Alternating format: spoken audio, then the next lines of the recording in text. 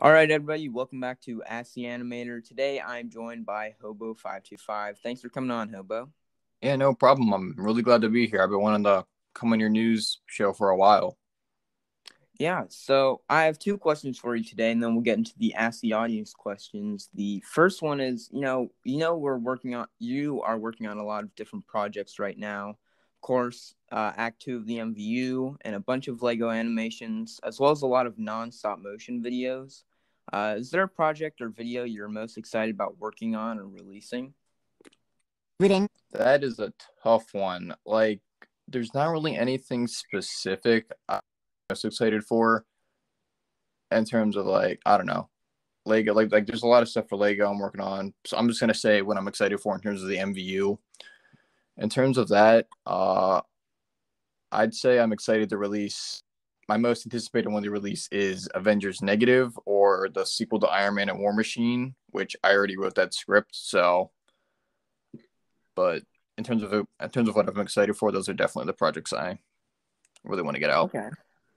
And the second one I am going to ask you kind of ties into what you said about the Lego stuff. So I noticed on your Instagram you've been releasing a lot of short clips and tests on your Instagram and channel, primarily about like Captain America I saw in some of them, and then a Batman one. Are these like foreshadowing for future projects or just kind of random tests? So honestly, there were projects I wanted to work on, but I either just didn't have enough time or I just lost motivation for them. But I mean, they're good practice. Yeah, it's just good practice for me improving as a Lego animator. So I'm hoping with some more, I guess, Marvel Lego related projects. I want to be able to do one that I actually can finish, because I mean, I've been doing a lot of improving in terms of animations, in my opinion. Like, I've been adding smoother movements, lip sync, having the characters blink, which brings them to life. So hopefully I'll be able to make like a project that's at least like 7 or 8 minutes long with like just what I've been improving on. Yeah, I really noticed all the improvements so far, especially like the lip syncing and the blinking stuff. I think it looks really good. It's always just good to have practice animations and stuff to work on. So I guess we'll just get into the Ask the Audience questions. If you're watching this and you want to be a part of the next video, you can go onto my Instagram, whoever the next person I'm interviewing, and you, the audience, can always just type in questions you want to ask that animator about their projects or about just whatever they're working on. So we're going to get into these questions now. The first two are from Aqua Studios. And the first question is, for Act 2, how are you approaching these projects? So I guess that's kind of just a general question. I don't know.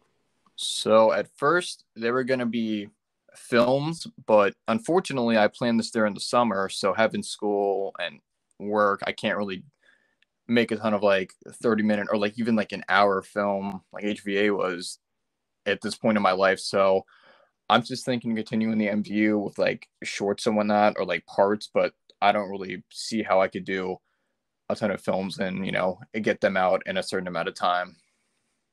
Yeah, that actually kind of tied to a later question asked by someone else. So, yeah, I understand. Of course, everybody's really busy at this time of year, and especially when like school and work starts back up for everybody.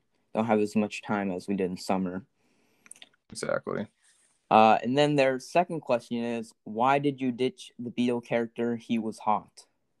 So the reason I did Beetle was because, I mean, just copyright stuff. I don't want like a copyrighted character to be like an avatar for myself. If I want like an avatar for myself or something to represent me, I want it to be something that really isn't copyrighted, like a logo or even like a new avatar or something like that. But it's just that the Beetle really wasn't working out for me, and yeah, I don't really plan on bringing him back. Yeah, it's kind of similar with me. I'm starting to slowly get out of the Moon Knight stuff and slowly changing into that weird luchador mask I have because I feel like it's more of a Oh like yeah, I've noticed that. it I got sticks out thumbnails more. and stuff. But so the next question is from Star Wars Collector, and he asks, when can we expect some type of tease of footage from Hercules or for Hercules?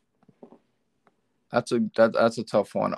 I haven't filmed it for a while, but I definitely have enough footage to make a teaser. I just have to get back with my voice actors, like with their lines and stuff. But honestly, like maybe December or early 2022. I'm just not sure though. I don't want to like say a release date and not have it Yeah, come through. So I'm not really that's sure. understandable. Well, I hope that answers your question, Stars Collector. This one's from 44 Studios. It's not very MVU related. It's just, what is your favorite Lego set? Favorite Lego set? That's a tough one. I'm just gonna just say a random one I'm looking at right now. Probably the Hulkbuster set from it's like a 2015 one of Hulk versus Hulkbuster from the Age of Ultron movie. I really Oh love yeah, I that think I set. saw that. Yeah, the Hulk big fig is great, and just the build of the Hulkbuster was amazing to play with when I was younger. So that's it for now.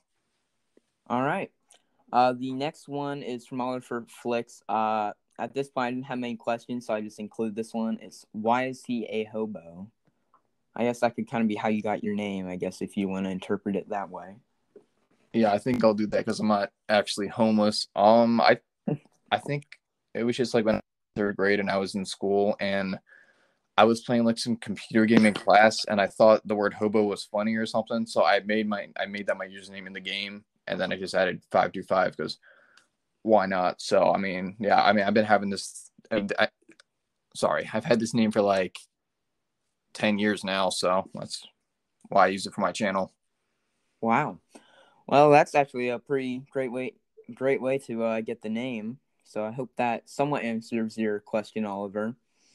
So this second to last question is from Spider Dude. So this one kind of ties into what you said before, but he said, besides Act 2, what other plans you have for the MCU, like shorts similar to Captain America, and Ant-Man? So I do want to do more short. Is that what you're asking? Just like if I want to do more shorts? Yeah, like how are you? I guess yeah, something like that. I guess is what he's trying to ask. Like I guess I would only do shorts if I'm able to balance like the essential projects, like more Avengers projects, or maybe some X-Men stuff or Captain America or whatever.